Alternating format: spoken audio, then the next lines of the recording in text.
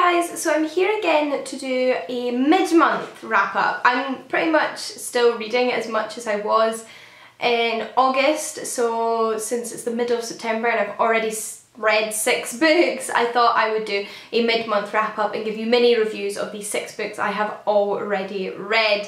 There's been some really good ones in here, so hopefully some that will interest you. But without further ado, let's get into the books. The first book on my pile you will have seen in my autumn TBR, and it is The Room by the Lake by Emma Dibdin. This is published by Head of Zeus, and it is a thriller novel, and one of my favourite thrillers I've read recently in my sort of thriller binge that I've been going through. This one was set in America, but our main character is from London, and she has had a lot of things happen in her life recently that have sort of finally come to a culmination, a lot of tragic things, and she's just decided to kind of run away from it all. So she runs away to New York and meets a young man. They very quickly become very close to one another. He too has had, you know, some things that have affected him in his past, and they just are very drawn to one another. He then asks if he can introduce her to his parents, or his family, I think he might say his family, and takes her to sort of more rural US, somewhere outside of New York, and introduces her to his family. But as it turns out, it's not his biological family, it is a group of people who all live together sort of by the same kind of philosophy. They eat the paleo diet, they, you know, exercise lots, they do group therapy, that kind of thing.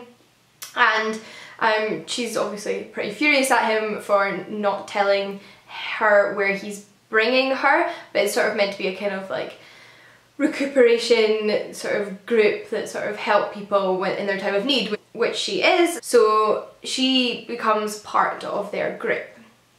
Obviously has lots of elements of like cult-like behaviour, and this one was much slower paced than I was expecting it to be. There's not tons and tons of action. It evolves and unravels quite slowly, but at a really nice slow pace.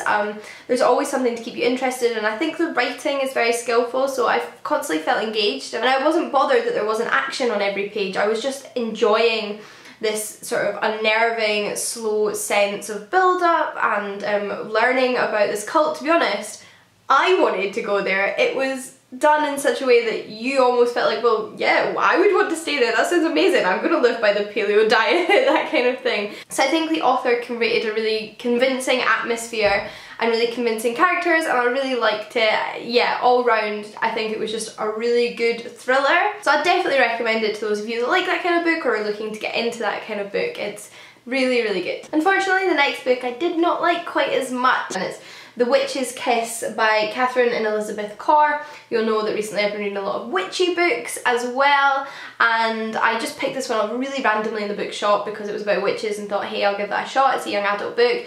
It's, you know, it just sounds like the other books I've been enjoying, but it just didn't work. It's about our main character who is a witch. Her mother was a witch, well, is a witch, her grandmother's a witch. She's, you know, long female line of witches. However, her mother hasn't wanted her to practice magic for whatever reason, so she's not as skilled as she could be when a strange, young, murderous man comes at the behest of a wizard, time travel stuff, what, I don't know. So stuff starts to happen and she kind of needs to be a good witch. The characters were so flat, I'm sorry, they felt so underdeveloped, particularly, you know, the mother and the grandmother. They didn't feel like fully rounded real characters to me. Her friends, you heard a little bit about them and how important they were to her, but they didn't seem like real people either who had real character. The one redeeming thing about this book is the relationship between our main character and her brother. Her brother, I think, is one of the better developed characters, and I really liked their relationship. I thought it was really nice how close they were and how supportive they were of one another, how they interacted, and how they were both a big part of the plot and worked together. I liked that, but the rest of the characters were really flat. It felt like these two characters were just existing in a not real world of other flat characters, and the plot was very much, here I'm going to tell you what's happening rather than actually showing you. So she's constantly hearing about things that happen, or knowing, being told about things that happen, or suddenly something changes, but, you know, for no real good reason. I don't know, it just was very much tell, not a show, which is not great, and it just fell pretty flat for me, this one. It's part of a series, but I definitely won't be picking up the second one. I did listen to one audiobook in the first half of the month though, and that is the second book in the Parasol Protectorate series by Gail Carriger, that being Changeless. This is a sequel to Soulless, which I read last year while listening to an audiobook. I didn't enjoy this one as much as the first one, but I still enjoyed it, and it's a series I will be continuing with. I love Gail Carriger's imagination. I think these books are so much fun. They are period novels set in the 1800s, but in a world in which the supernatural is known to everyone. So there are vampires and there are ghosts and there are werewolves, and they are just part of society. They, you know, work alongside everybody else in Britain and according to the like sort of royal rule, but they also have their own systems in place to manage themselves. And our main character, Miss Tarabotti, is a soulless, or a preternatural, which is somebody who, when supernaturals come in contact with them, aren't supernatural anymore. It's like they're human again, and she's very unique. And she's so great. She's a really great fun character, and I really enjoyed this book. But I have to say, I really just have to say, a large portion of this one is set in Scotland, and there is a main character in the first one who's Scottish, Lord Macon, and we go to Scotland for a large part of the second book. And I said this when I read the first one, I think the Scottish dialect is atrocious. It does not read the way real Scottish speak, even I imagine in the 1800s. It was just like, I'm just gonna you can't just fling in the words dinny and canny and ken into otherwise completely English sentences and expect it to sound natural or like actual Scottish people. I'm sorry. That annoyed me as a Scottish person. It probably wouldn't annoy you if you weren't Scottish. But don't take that as a criticism not to read the books. The books are really, really good fun. A book series that I have literally no criticisms of, because I gave the first two 5 stars and I'm now reading the third one and expect it to be a 5 star too, is the Gemma Doyle series by Libba Bray. The first one being A Great and Terrible Beauty. This book blew me away. I was so astounded by how much I enjoyed this book. I was intrigued but not expecting to adore it as much as I did. It's probably one of my favourite fantasy series I've ever read now, and one of my favourite young adult books I've ever read. It's set in 1895 and follows our main character Gemma Doyle, who has lived all of her life thus far, the first 16 years, in India, and has recently moved to a girls' finishing school just outside of London. And what makes her special is that she has visions of another world, and there's a lot of magic going on behind the scenes. I wrote a review of this book on my blog, and I don't feel like I can say it any better than I did in that review, but these books are like a combination, particularly when you start getting into the second one, Rebel Angels. They're like a combination of Lion the Witch and the Wardrobe, Jane Eyre and Jane Austen, and The Craft. They are about young girls growing up in a time where they are incredibly restricted and have very little freedom or choice, but want those things and have the desires of young women of that age, or women in general, and exploring that, and you sort of the tense relationships at school and making friends, but also kind of lashing out and, you know, finding your footing in a world where you're very much a second-class citizen, and also dealing with first sort of sexual awakenings and attractions to other people. And it's blooming brilliant. It is so good. The magic is phenomenal. It's so interesting. It's quite dark, these other visions of these realms that Gemma Doyle has visions of, and they get darker as the books go on, which I think is quite nice. It's really interesting in the second one to learn more about these magical realms. I really enjoyed that. I think they, yeah, like I said, were very quite dark and mysterious and really good. And I also like that loads of this is set in London, because I love books set in London, period and modern novels. And the third one that I'm reading now is in part set in London and part set in the finishing school, so I'm very pleased with that. So I feel like I'm rambling, but these were 5 out of 5 stars.